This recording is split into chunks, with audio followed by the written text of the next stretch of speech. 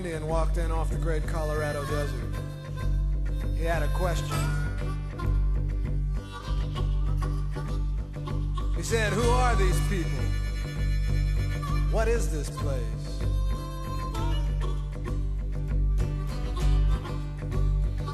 Is this the greatest experiment in social equality in the history of the whole human rat race?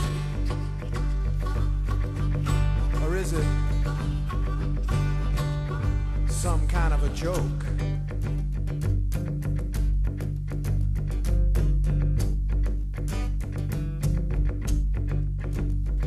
She was a raven-haired beauty. She was a textbook blonde. She had long brown hair. She had a Tina Turner fright wig on. He was a wheeler dealer. It was a small town con. No one ever knew for sure what it was that he was on. Johnny Otis was the preacher. Well, they met on a runway on the outskirts of nowhere. Their plane was so late that it never arrived. So they stared at the moon and they thought about flying. Then he told her a story so sad that they both cried. Who are these people? What is this place? Maybe the answer is somewhere out there in space. Or what are they doing? What is the deal?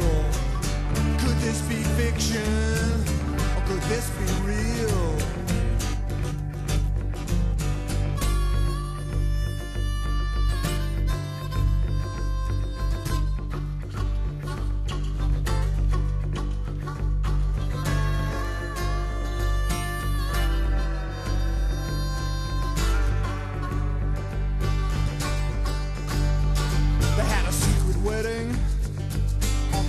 Lawn with a cast of thousands. It went on and on and on till dawn, when a point of light way up in the sky got bigger and brighter till the people had to shade their eyes. It was the largest spacecraft that they had ever seen. It was a way off course and the crew was tired and feeling mean. And when the steel door opened, the crowd all froze. Alien spoke, said, "What we want to know is this: who are these people? What is this place? We got no idea. We just flew in from outer space. Is that your princess? Is this your king?